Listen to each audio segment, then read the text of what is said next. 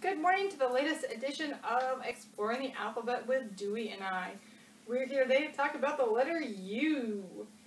And here is our alphabet tree song. Here we go around the alphabet tree, the alphabet tree, the alphabet tree. Here we go around the alphabet tree, singing sounds of the letters. This is a sound that you can make, U and This is a sound that you can make, U and in words like umbrella. U for umbrella. U for up. U for everyone's favorite word, underwear. U for upstairs. U for uncle. Capital U for Ursula. And it's capital because that's capital, because Ursula is a name. Sorry. Blah, blah, blah. U is for unhappy. Oh, can you make an unhappy face? U is in the United States, which also is USA. U is in unicycle. And U is in everybody's favorite unicorn. Alright, let's get to writing.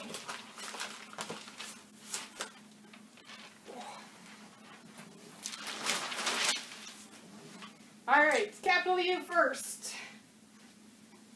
Just go down and around. Remember, I'm left-handed, so my writing may be a little bit different than yours. And as always, pay attention to how your teachers are telling you how to write. Alright, lowercase u.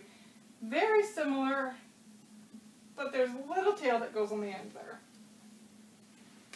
Oh, and Dewey jumped off again. Poor Dewey.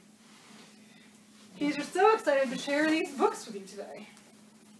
And we've got, let's see, The Uncorker of Ocean Bottles. U for Uncorker. Monsters New Undies. U for Undies. Up in the Leaves. U is an up.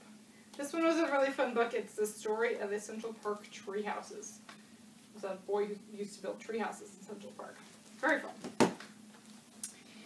And The Pink Umbrella. U for pink. This is a very cute story. And U for unicorns! Unicorns 101. Do you know everything there is to know about unicorns? This book might teach you something you don't know. And The Universe Ate My Homework! U for universe.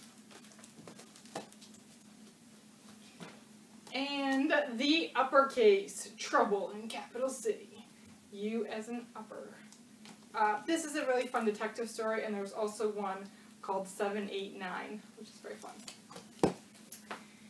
And we've got Good Night Underwear. The underwear in this book is squishy, and you can touch and feel it. And last we have You Don't Want a Unicorn. U for unicorn. All the reasons in the world, unicorns might not make the best pets. Just saying. Alright, we're going to do a little song about getting dressed right now. It's called Now You're Getting Dressed, and it's to the tune of Mary Had a Little Lamb. First you put on your underwear, your underwear, your underwear. First you pull on your underwear, and now you're getting dressed. Stick your arms in your shirt, in your shirt, in your shirt. Stick your arms in your shirt, now you're getting dressed. Pull your pants up to your waist, pull your pants up to your waist. To your waist, to your waist, pull your pants up to your waist, now you're getting dressed.